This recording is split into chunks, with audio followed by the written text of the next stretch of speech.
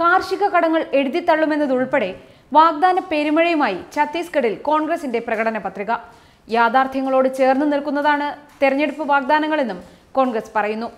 3 തവണയായി BJP ഭരിക്കുന്ന ഛത്തീസ്ഗഡ് തിരിച്ചുപിടിക്കാൻ ഉറച്ചാണ് കോൺഗ്രസിന്റെ നീക്കം.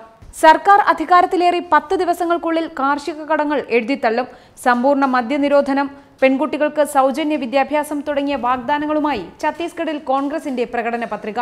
മാവോയിസ്റ്റ് സ്വാധീന മേഖലകളിൽ ഭക്ഷ്യോൽപ്പന്ന നിർമ്മാണ യൂണിറ്റ്, നെല്ലിന് താങ്ങുവിലയായി ക്വിന്റലിന് 2500 രൂപ ഉറപ്പാക്കും തുടങ്ങിയ വാഗ്ദാനങ്ങളും കോൺഗ്രസിന്റെ പ്രകടന പത്രികയിലുണ്ട്. 15 വർഷത്തെ BJP ഭരണത്തിന് അറുതി വരുത്താനുള്ള പോരാട്ടത്തിലാണ് ഛത്തീസ്ഗഡിലെ കോൺഗ്രസ് നേതൃത്വം.